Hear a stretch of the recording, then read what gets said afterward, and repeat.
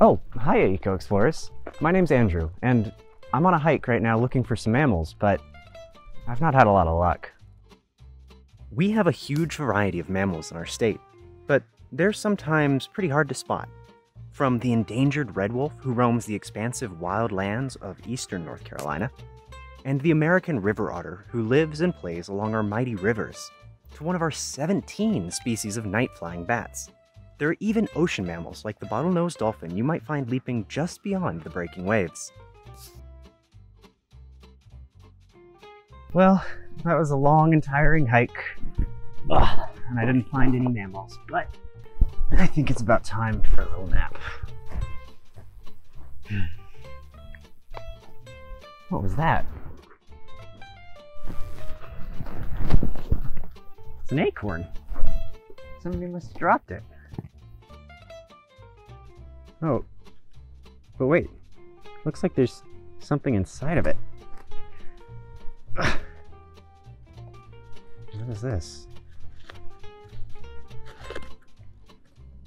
All mammals are invited to Bent Creek Winter Welcome.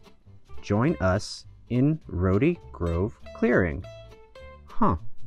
Some critter must have dropped this on their way to the party.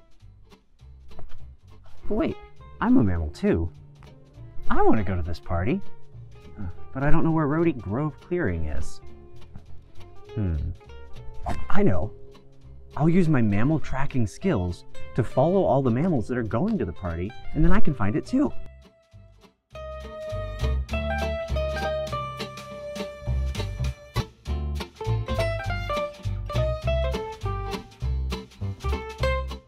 Mammals leave all sorts of signs behind.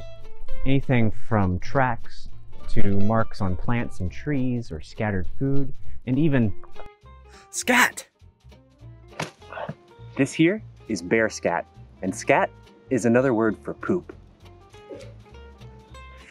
Now, bear scat can weigh anywhere between half a pound to a whole pound, so it's really big.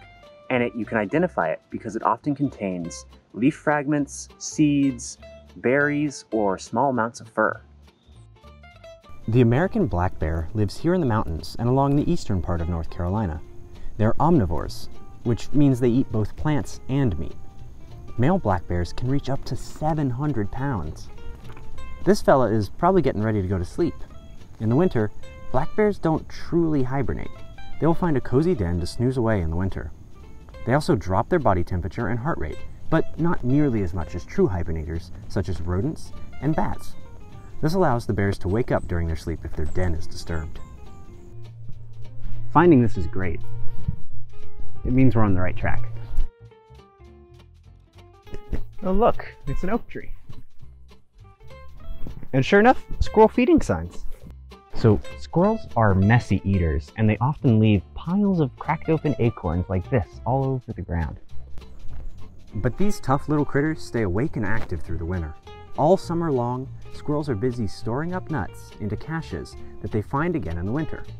Squirrels can bury thousands of nuts during their lifetime.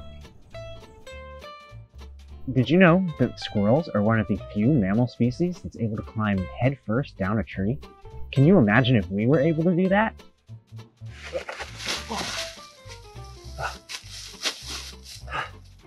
Anyway, it doesn't look like our squirrel family's here, so they're probably at the winter mammal party, so we gotta keep going.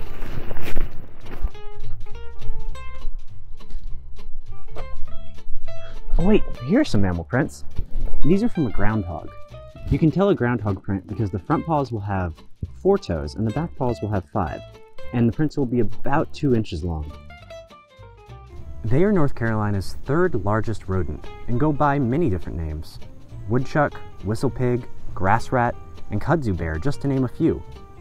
Groundhogs are one of North Carolina's true hibernators. When you're resting, your heart beats about 70 to 110 times every minute. While a groundhog is hibernating, their heart rate drops to 4 to 10 beats per minute. They're really snoozing. So, this groundhog must be heading to the welcome winter party before settling down in her burrow.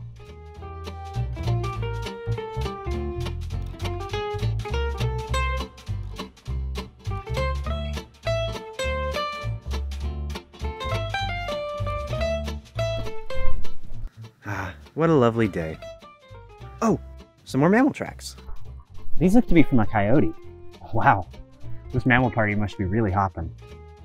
So clearly, both coyotes and humans have been here recently.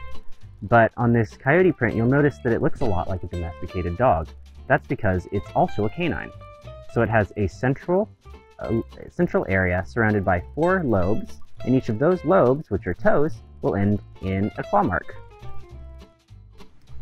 While bears eat some meat and a lot of plants, coyotes are 100% carnivorous hunters. They eat small rodents such as rabbits, squirrels, and they also eat insects. Coyotes are highly adaptable to human development and have been known to live in cities. Coyotes are another tough winter creature. During the winter, most of their normal prey is not available, so coyotes might team up with other coyotes to hunt large prey, such as injured or sick deer. Their winter meals also largely consist of scavenging. Although mammals are always living around us, sometimes they're not super easy to spot. That's why finding things like tracks, scat, and other signs is a good way to know that they're there and to find them. However, if you do spot mammals, make sure to not get too close. A good way to know what a respectful distance is to use the rule of thumb. That means if you can cover up the mammal with your thumb, you're far enough away. If not, you should probably give them some more room. Whoa, more tracks. There's a bear track. It might look like a coyote, but it has 5 lobes. Oh, and there's a deer. Oh, and a raccoon and a possum. There's so many. Oh, and a squirrel and a fox.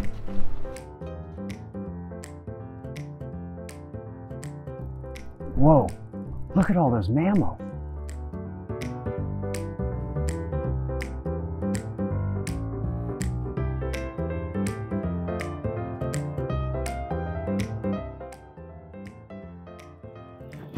Man, I'm so glad we found all these mammals. Thanks for coming with me on this hike. I'm not going to get too close though, but I do think I'll enjoy the music. Good luck on your Mammalogy badge, Eco Explorers. Have fun and keep exploring.